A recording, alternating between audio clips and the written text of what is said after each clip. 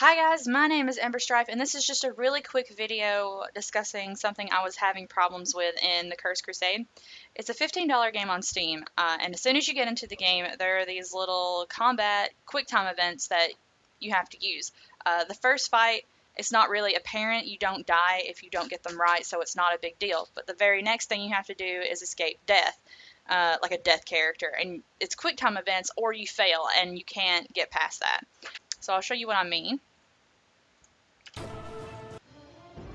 Skip all this. Okay, so now we're escaping death, and you see these arrow keys. And if you're on a PC with a keyboard and a mouse, and you press the arrow keys on your keyboard, this is what happens.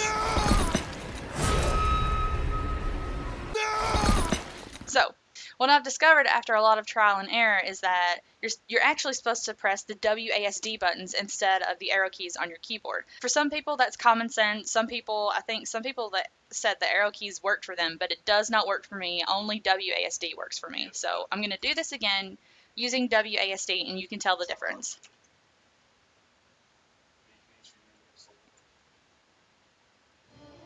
So skip all this again. We're running. It stops you, so you can use WASD. That's S or A. It's W that I messed up. D and S. And S again, and I'm done. So that is how you do it. That is how I figured out how to do it.